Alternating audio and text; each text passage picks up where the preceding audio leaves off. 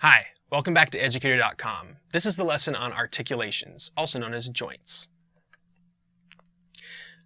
We're going to call joints either of these three terms based on how they move, or if they don't move. The first one, synarthrosis, that's singular, so synarthroses would be those joints that are completely immovable. Sometimes when you're in utero as a developing baby, you might have slight movement because they're still forming and there's still a little bit of flexibility, but by the time you're born, they're fused. Sometimes it takes you getting to early adulthood by the time they're completely fused. So synarthrosis, completely immovable joint. An amphiarthrosis is kind of the middle ground. That's one of those joints that is slightly movable in certain circumstances, but not as movable as something like this. And finally, the diarthrosis, or more commonly known as synovial joints, those are the ones that are freely movable. And there's a wide variety of movements depending on what particular joint you're talking about in the body, but we'll get to those a little bit later. So we're going to start off with those synarthroses, the completely immovable joints. The first one is sutures, and sutures are most obvious in the skull. Here's an image of a baby's head, and if you could see through the baby's skin, you would see that the surface of their skull has this appearance with the sutures connecting all those different cranial bones. And as we mentioned before in the skeletal system lessons, you've got fontanelles. This is one of the more prominent ones, the anterior fontanelle. There's another little fontanelle here. Those are those soft spots, and one day those will be completely gone or they're supposed to be gone, because those bones of the cranial section of the skull are supposed to completely fuse. And you have those fontanelles for a couple different reasons, so that the baby can have a little bit of wiggle room when it's coming out through the birth canal, and also to accommodate that massive amount of brain growth that happens in the first couple years of life. So sutures, not just in the skull, they're found all throughout the body, but this is one of the classic places we would see sutures. A gymphosis, the classic example for a gymphosis, and that's singular, so gymphoses would be found here. The way that all your teeth connect to the mandible and to the maxillae, that connection that's not supposed to be movable is known as a gymphosis. Of course, you lose your baby teeth, but once those adult teeth come in, not supposed to be moving those. If you do have a movable adult tooth, you've got a problem. A synchondrosis. Synchondrosis, there's a couple different examples. It's another completely immovable joint.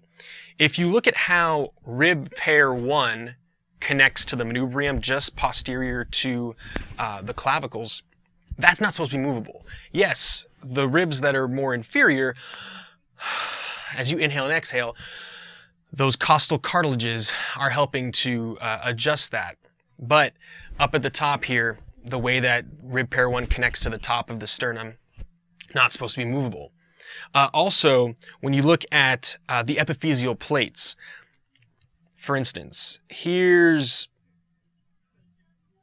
a leg bone. This is a crude drawing of the tibia.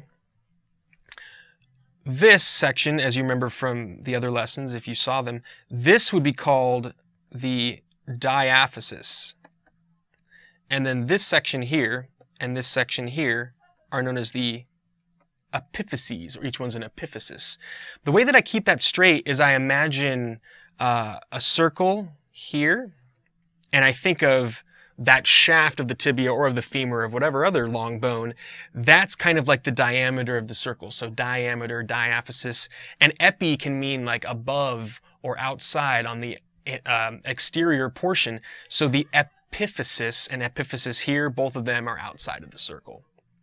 But I'm digressing a little bit. The epiphyseal plates, you would find this band of soft bone or cartilage as the bone develops, as it grows, and as it hardens. The epiphyseal plates are going to eventually get to their maximum distance from each other. So epiphyseal plates up here, epiphyseal plate down here. And once the bone is fully grown, it's stopped. So you can think of that finalized epiphyseal plate that's no longer moving as being another example of a connection between one part of a bone, the epiphysis, and the other part of the bone, the diaphysis, that's not supposed to be movable anymore. And finally, a synostosis is when you have, let's say, this bone and this bone, the two sides of the frontal bone fusing. In an adult, you would no longer see that suture. It's not obvious. When you look at a frontal bone, that suture is gone. So this fuses very early on, and you could call that a synostosis. The other sutures that are more visible in an adult, slightly different. Now these are the slightly movable joints, the amphiarthroses. A syndesmosis is actually pictured right here. Down on the distal end of how the tibia and the fibula connect, these ligaments right here provide a syndesmosis. Now, depending on how you move your feet and the lower parts of your legs, there might be some slight movement there, but not very much, not as much as you have in this section of the body. And a symphysis or symphyses would be when we look at those cartilaginous pads that are between the vertebrae. So let's say here would be T1 and here would be T2, the top two vertebrae of the thoracic curvature. This cartilaginous pad and how it connects to those bones, those are symphyses. So yes, there is slight movement. It's ever so slight movements with each individual pad and articulating bone that lead to the huge movements you can see when somebody does move their back around. So those are amphiarthroses, slight movements accommodated there. And the one that we're going to spend the most time on and the most interesting is the synovial joints, the ones that are freely movable, the ones that are more obvious to us.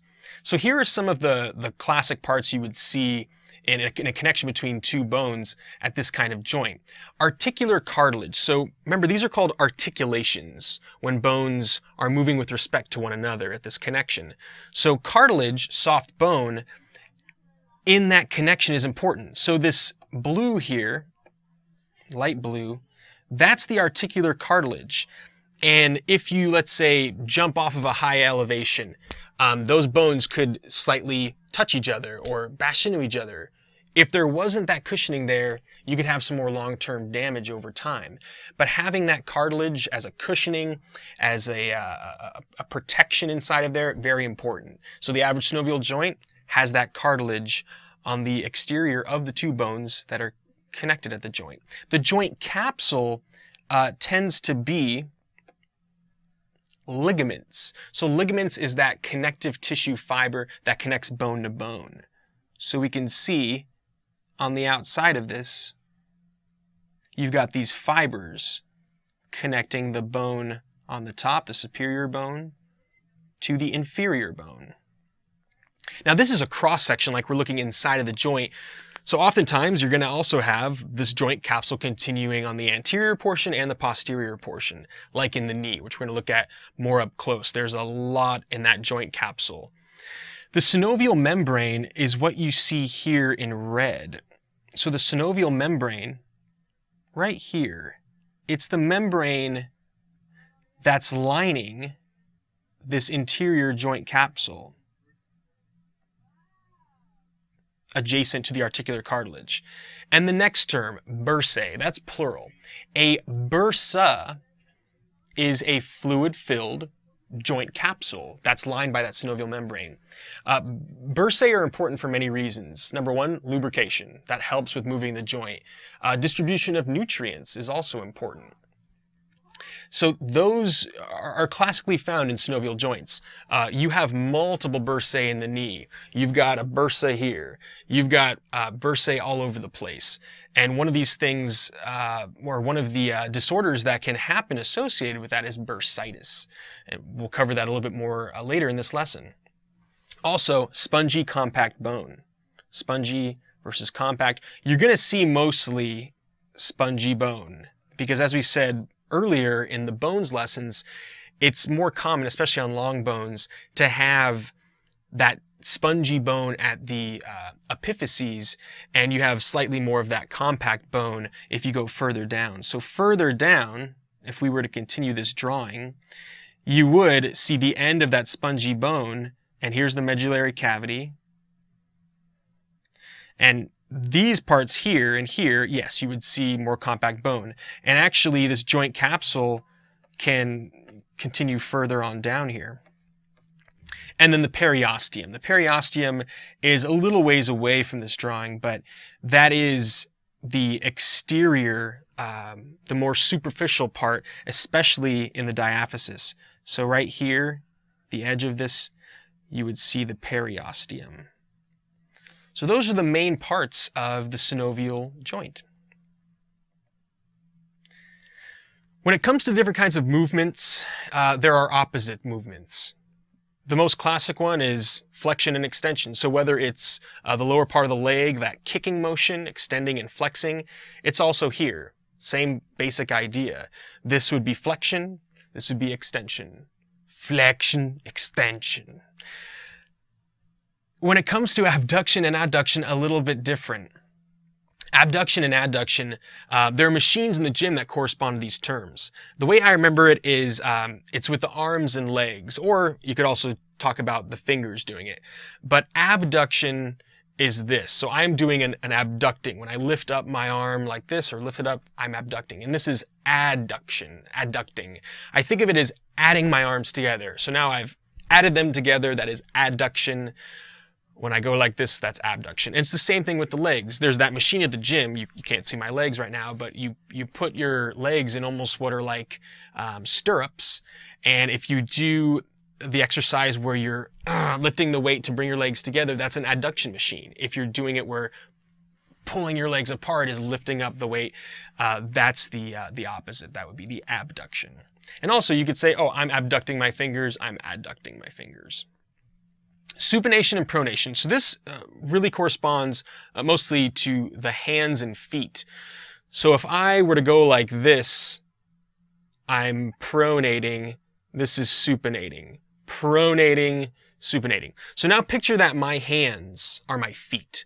My feet used to pronate when I was very young. My pediatrician told my mom that my feet pronated. So let's say your feet are supposed to sit like this when you're walking in your shoes. My feet were ever so slightly inwards when I would walk, and part of it is I have flat feet. I don't have a substantial arch in my foot, so that contributed to it. But my mom noticed that something was up because on the soles of my shoes, the more medial side, the inner part, would be worn away more than the outer or lateral part of the sole.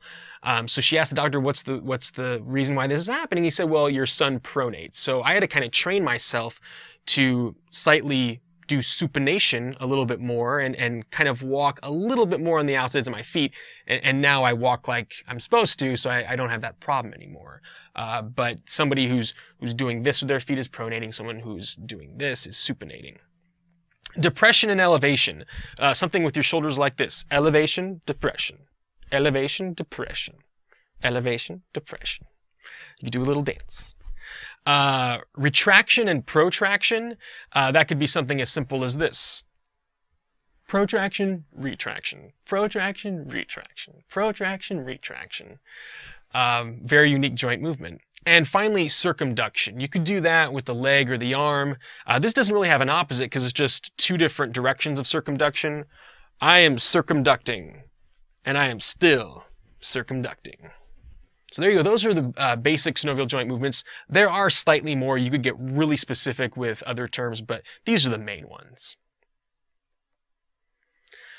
We can also look at synovial joint types according to what kinds of those movements that we just went over that they do. So hinge joints tend to be in that flexion extension group. So a hinge joint, you could call this a hinge joint. There's slightly other movements that you could do, but I've heard people call this a hinge joint. The way that this happens, it's kind of like a hinge on a door, right? You can close the door, open the door, close the door, open the door, with each of these joints. If you're doing this, it's actually rooted down here. The movement that's permitted with your fingers is the flexion extension, flexion extension. Also, you could say that the jaw is a hinge joint. Extension, flexion. Pivot joints, a classic one would be the neck. It's usually rotating back and forth, a little bit different than the extension flexion idea. So here's a pivot joint, the way that I am pivoting my axis and atlas. Those are C1 and C2 at the top of the vertebral column.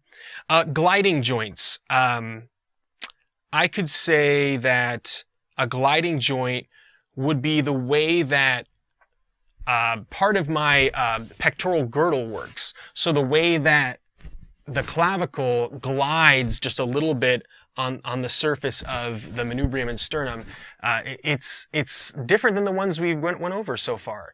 Think of gliding as being kind of this action. This would be the surface of the sternum or the manubrium, and there's a slight gliding that's accommodated when this bone is moving with respect to the other. So gliding joint could be there. Ellipsoid. An ellipsoid joint is kind of like how the wrist bones move with respect to the forearm bones, the ulna and radius. Little bit different than gliding. Think of it as being like a little bit of a well and kind of moving like this with respect to the well. That would be an ellipsoid joint. So the way that these wrist bones or carpals move with respect to the forearm bones. A saddle joint, you could think that the thumb is a little bit different than what's going on here.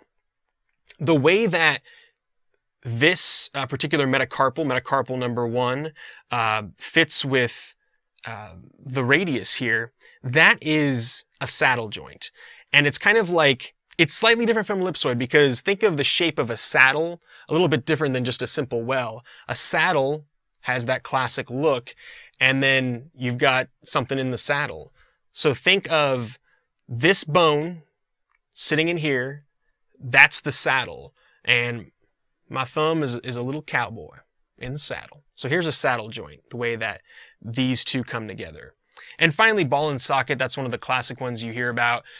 Ball and socket up here, the way that the head of the humerus fits into the rotator cuff. You've got a ball and you've got a socket. And then the other one down here at the hip, your thigh bone or femur has a head on it, and it fits into this bony well of the coxae or pelvic bones called the acetabulum. And that allows something like circumduction, a very smooth circular motion in many different directions. That's your ball and socket.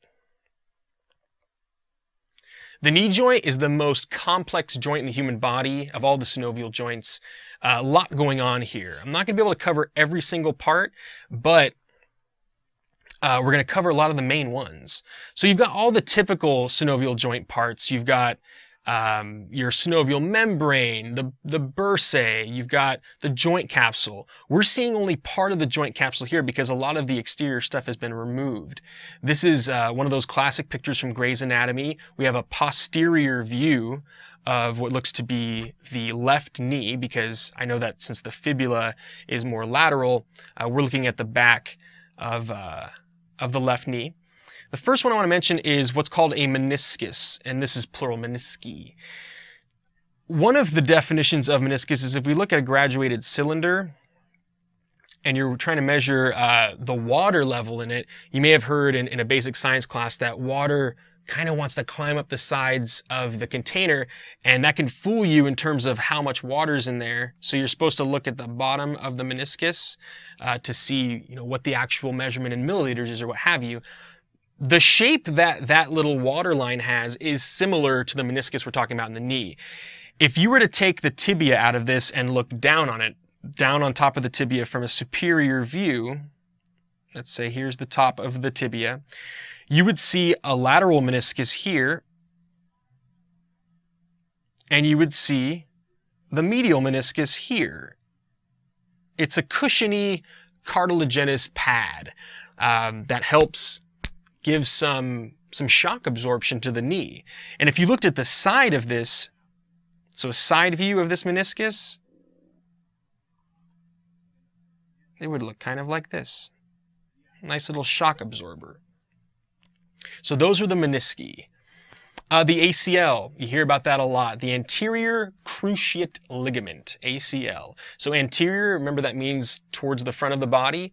Cruciate comes from crossing, la cruz, cross. And the reason why they have that term is because the ACL and the PCL, one goes like this, and the other one goes like this. So it's like they're crossing over one another. And from this view, you could see that the ACL is labeled right there. That's this particular ligament.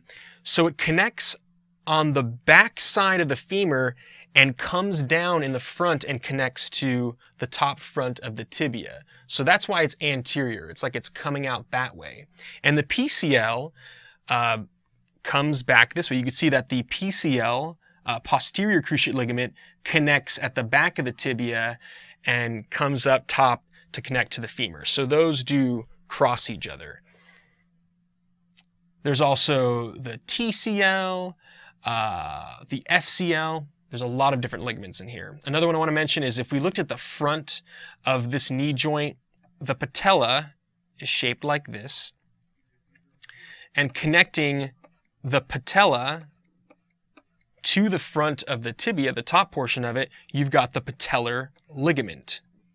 And actually, there's another bursa in front of the patella, a very tiny little fluid sac there. And then on the top of the patella, you've got a tendon. Tendons are different from ligaments in the fact that they connect muscle to bone. Ligaments is bone to bone. But this particular tendon connecting the patella connects to the quadriceps, connects to these muscles that are right in front of the femur, the thigh bone. Joint disorders and conditions. Classic one, arthritis. You hear about arthritis a lot. It affects millions of Americans. Osteoarthritis usually happens the older you get, the more severe it gets in general. So osteoarthritis is that wear and tear, doing a lot over many years, whether it was a lot of physical activity, hard work, manual labor, those things can contribute to osteoarthritis. And there are genetic factors that can impact those things. So osteoarthritis is just happens over time. There are medications that can help with that in terms of dealing with the pain. There are also certain injections that research has shown can add a little bit of that cartilage back to the scenario. Of course, dietary stuff is very important. Getting calcium in your diet, getting vitamin D in your diet, having a healthy diet over the long run is going to minimize the chances of getting osteoarthritis. So that's more from wear and tear, generally.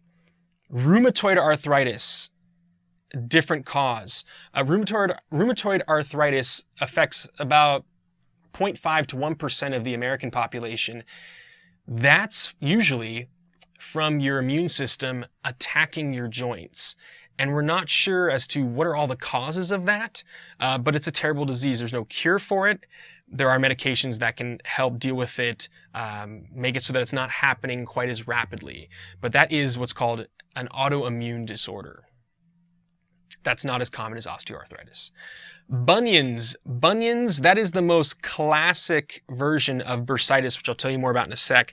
A bunion tends to happen at that connection between the metatarsal of the big toe and that first phalanx, that proximal phalanx. So it looks like when you look at the big toe that you have a big, here's the nail of the big toe, you've got a big kind of jutting out, a big projection coming out. One of the ways it can happen is wearing confining shoes like high heels over many, many years. That's one of the ways that you could stress out the joint, which leads to inflammation over time or swelling. And it can be something that gets very hard and gets very painful. There are surgeries that can remove the bunion. But yeah, wearing comfortable shoes and making sure you have proper footwear is going to help minimize the chances of getting a bunion over time. Bursitis. Anytime you have irritation of the bursae in a joint cavity or joint capsule, you can get bursitis. It's not always just irritation from physical activity. I mean, that is a very common way you can get it. It also could be from an infection. If you get a bacteria or virus inside the bursae, negatively affecting what's going on in there, that can lead to that painful irritation in the joint. There are lots of nicknames for different kinds of bursitis. I've heard tennis elbow. I've even heard student's elbow. So if you're sitting at your computer watching this presentation like this, and you do that a lot, you could be putting a little too much strain on the bursae inside of that elbow joint. That could lead to bursitis. Now everyone's like this. Okay. Dislocations. The first dislocation that came to mind when I thought of this, I thought of shoulder dislocations. That's probably one of the more common ones. So if that head of the humerus comes out of the rotator cuff and how it's supposed to fit around it very nicely, that can obviously be very painful, and it's going to minimize the movements you can make with it. Sometimes they can easily be popped back into place.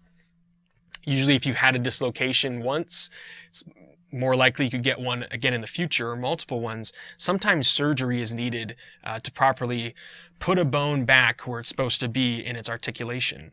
And last, hyperextension. So a hyperextension, if you think about extending this particular joint or extending your lower leg, it has a maximum that it's supposed to go to. So here I'm at about 180 degrees. If I go more like 185, 190, 200, I could actually damage the joint. It's not necessarily permanent damage, but hyperextensions, sometimes they heal on their own with some rest and not using it, that particular joint. Sometimes surgery is required to properly fix a hyperextension. Thanks for watching educator.com.